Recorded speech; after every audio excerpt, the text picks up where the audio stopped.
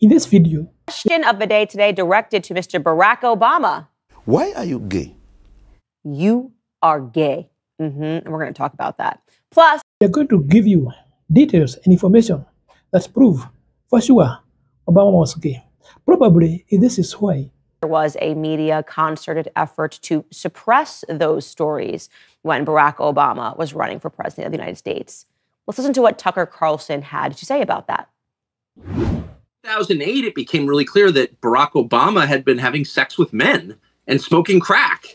And a guy came forward, Larry Sinclair, and said, I'll sign an affidavit. And he did. I'll take a lie detector. And he did. I smoked crack with Barack Obama and had sex with him. Well, that was obviously true. Nobody reported it, not because they were squeamish about sex or drugs, but because the Obama campaign said anyone who reports on this gets no access to the Obama campaign. And so they didn't report on it. So that happens. That's just one small example, but that happens all the time with lots of different issues. That's a pretty big one. Many times, we saw him pressure our president, African president, to embrace gay rights. This evidence has been provided by very notable people, and the sources are very legit.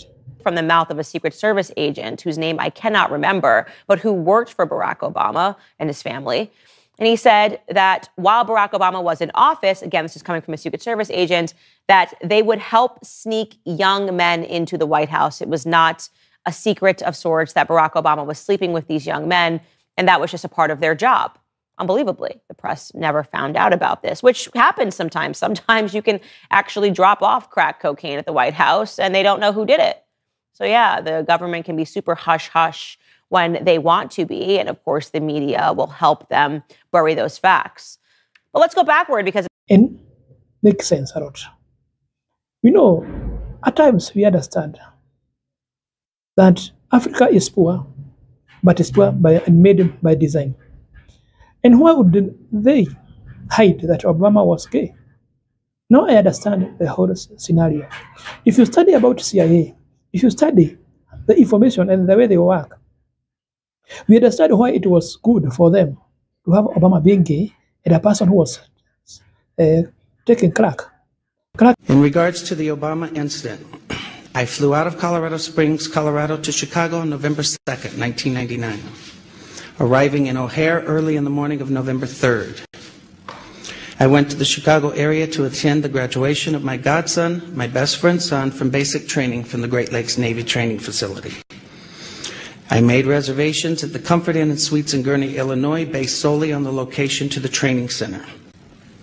On November 5th, 1999, I hired the services of Five Star Limousine. Excuse me.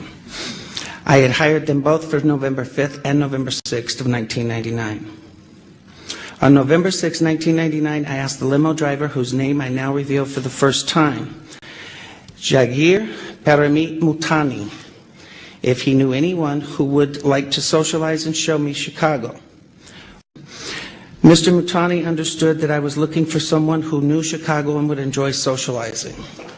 Mr. Mutani said he knew someone who was a friend of his. On November 6, 1999, after picking me up at the hotel in Gurnee, and this is significant, Mr. Mutani used his cell phone to make a call. That call was made to then Illinois State Senator Barack Obama to set up an introduction between myself and Senator Obama. Upon arriving at the bar and exiting the limo, Senator Obama was standing next to Mr. Mutani, and I was introduced to Senator Obama by name. Later that evening in a bar which I believe was called Alibis, and I state believe because I have failed so far to get Citigroup to provide the credit card receipts that has the actual name. I mentioned I could use a line or two to wake up. Senator Obama asked me if I was referring to Coke, and I stated I was. After stating I was, Obama stated he could purchase cocaine for me and then made a telephone call. This too is significant, from a cell phone to a presently unknown individual, during which Senator Obama arranged the cocaine purchase. Senator Obama and I then departed the bar in my limousine and proceeded to an unknown location where Senator Obama exited the limousine with $250, which was provided to him by me. returned a short while later with an 8-ball of cocaine, which he gave to me. I did ingest a couple of lines of cocaine, and shortly thereafter, Senator Obama produced a glass cylinder pipe and packet of crack cocaine from his pocket. Obama then smoked the crack cocaine. I performed fellatio on Senator Obama in the limousine during the time Senator Obama was smoking crack cocaine, after which I had the driver take me to my hotel, the Comfort Suites, Gurnee, Illinois.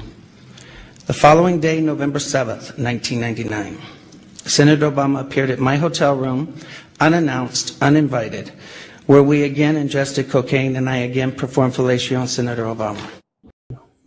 You know, I have noted our Kenyan media and most African media have ignored this story. And this was aired at Kadesa Owen podcast on Daily Wire. This is someone who is, he can't state things out of nowhere. This is a big YouTuber and this is a big media station. So, sharing that kind of information, this is not from any kind of a blogger. Why do you think that our Kenyan media have ignored this story? One, they state that the sources was a person who was involved in the security of the president back then, who have shared this.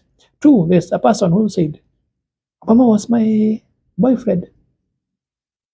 Now you understand why. His main agenda for Africa was to embrace gay rights. I've said many times, I don't celebrate Obama for many good reasons. Because for one, he never stopped siphoning of African resources. He never pushed for African sovereignty. He never pushed for black rights. But he was so much interested in pushing rights of the people who belong to LGBTQ plus group, which is okay, I have no problem. But we, as Africans, how would we celebrate that kind of a person? Yeah? You know, the pressure of this issue is so much that even communicating this on my YouTube program is that it can lead to this video being closed because we don't have a voice. People who believe in heterosexuality have no voice. You're not saying that someone cannot be gay. They have a right if they want to. But the question is, are we shunning freedom? Are we destroying freedom for people to express and giving others freedom to express? That's not my point for today. The today is, why did the media hide? And why is it even now Kenyan media is ignoring this story? Mambo ni mangumu yanachamuka. Let me see the next video.